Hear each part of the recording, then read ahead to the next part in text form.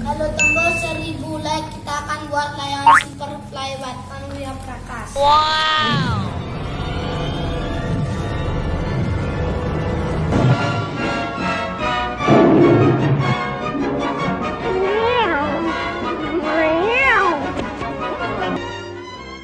Kak, itu Kak, pilih bagus layangannya.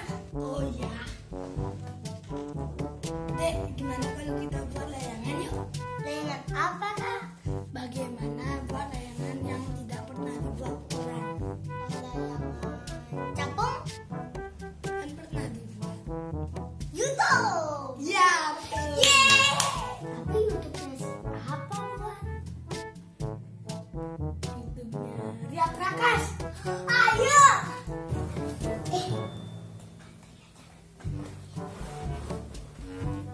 Saya pengen pura-pura tidak bawa layangan. Iya betul. Ya deh kakak buat rangka layangan dulu ya. Ya kak, cepet-cepet buatnya. Oke deh. 2 hours later. Ini sih rangkanya udah selesai. Kok cepet? Iya dong kakak, gitu loh. Dek, kakak pasang plastik dulu ya. Ya.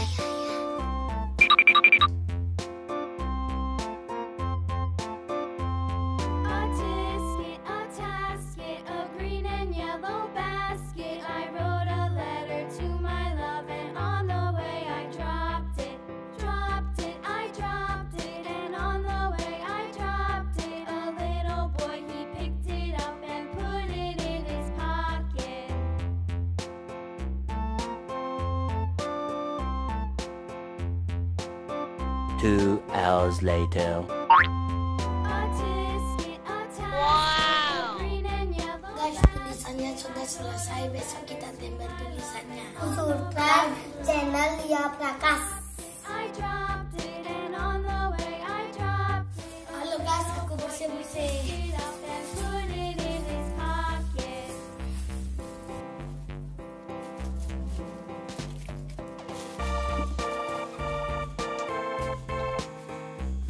Days later.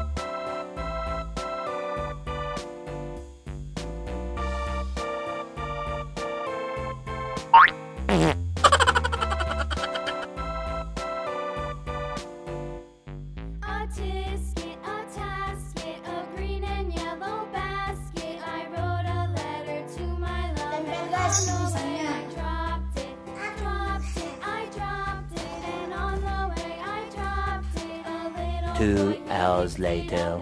Wow. Oke guys, sudah selesai nempel tulisannya. Sekarang kita gas ke lapangan.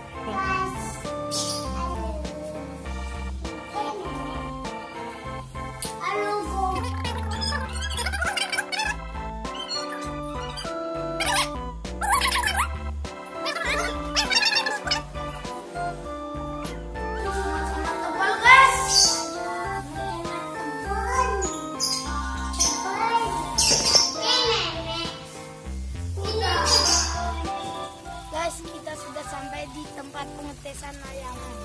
Kita ambil layangannya.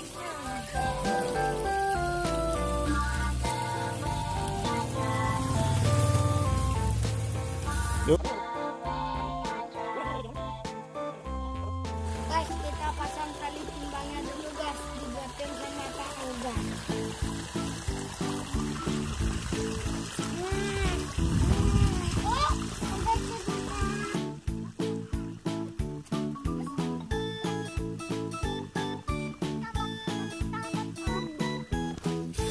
Semoga anginnya keras guys dan bisa terbang kan udah kan.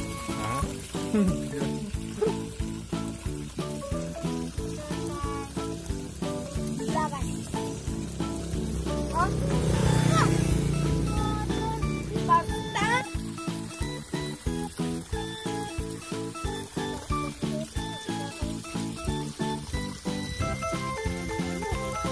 Guys, kalau ini berhasil nanti kita prank ibu di pantai. Di pantai guys.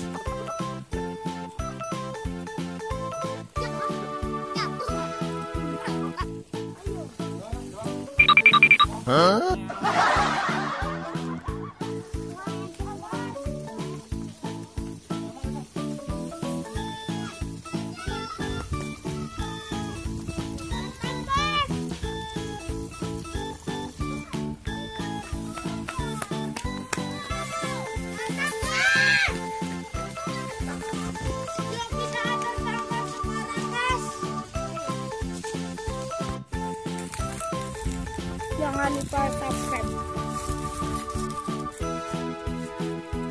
Tali.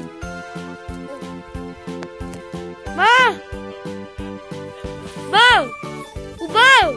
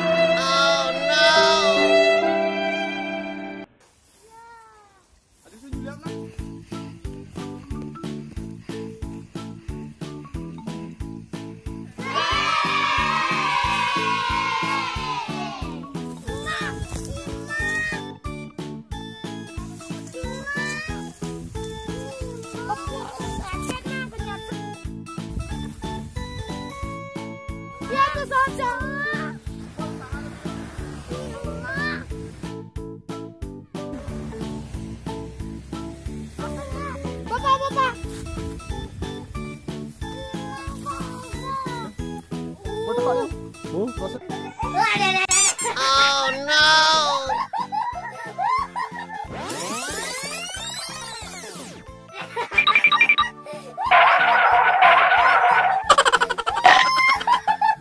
Layangannya jatuh guys gini.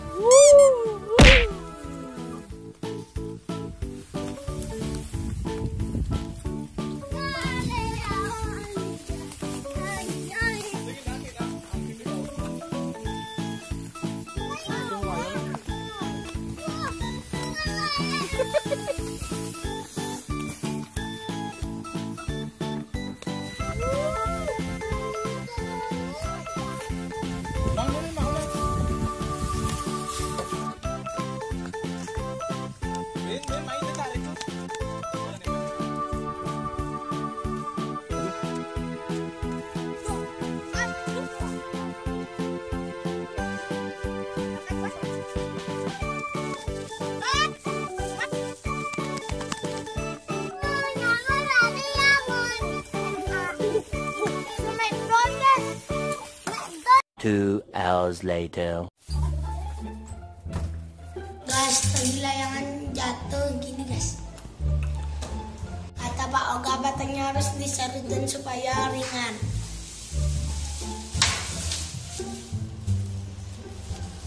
Ini guys, diservis lagi guys.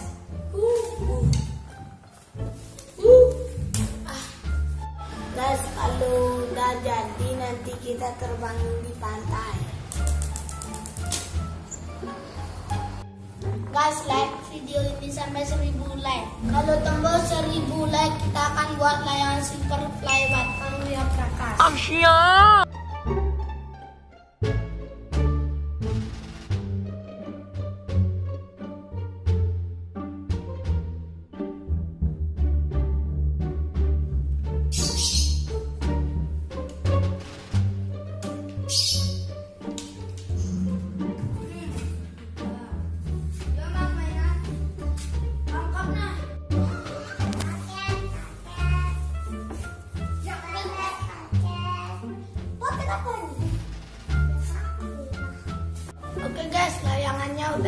mulai desain pes, nanti kita tes di pantai.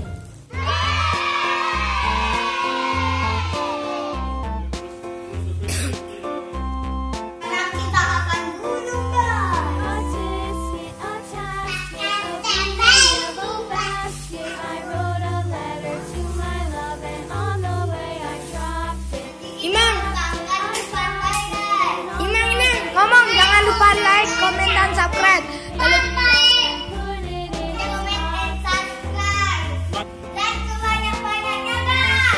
Sampai 10.000 sampai 1.000 like. Ya, tutup.